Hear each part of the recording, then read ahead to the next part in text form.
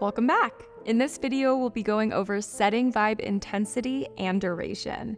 We're going to use the start low and go slow method. Now, at times, the sensation may be barely perceptible, it may come and go, or sometimes you won't feel it at all. The vibes are like a rhythm with ebbs and flows versus a consistent vibration. When you get to a point where you do want to increase the intensity, you'll select the vibe you want, and at the bottom of your screen, you'll see an intensity bar.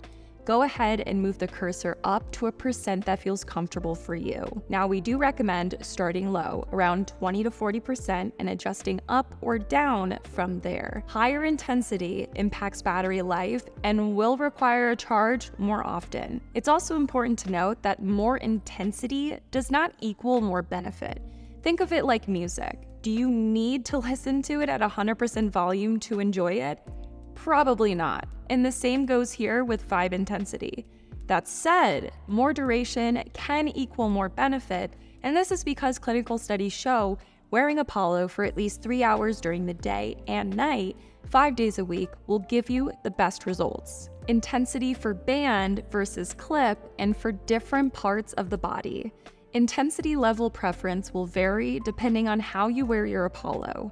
You could feel Apollo vibrations more on larger bones, so if you wear Apollo on a clip near your chest or spine, you'll likely want to start with a much lower intensity than wearing it on your wrist or ankle. Intensity per vibe doesn't matter. You will most likely use different intensities for different vibes. Since every vibe feels different and is meant to be experienced differently, you should experiment with what intensity you prefer for each vibe. Additionally, the intensity may vary depending on your setting.